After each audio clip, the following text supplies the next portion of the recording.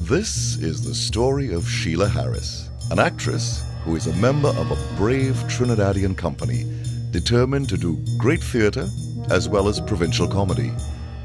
While rehearsing the role of Cleopatra, she enters an area of self-astonishment.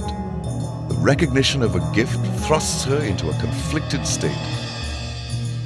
Should she go abroad to develop her obvious talent? And if she does, will she be betraying her roots?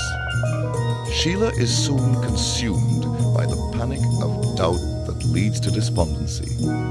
She then abandons her role in the play because to continue would only increase her predicament.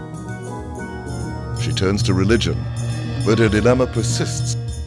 This story dramatizes the choice of every Caribbean artist: to leave or to stay.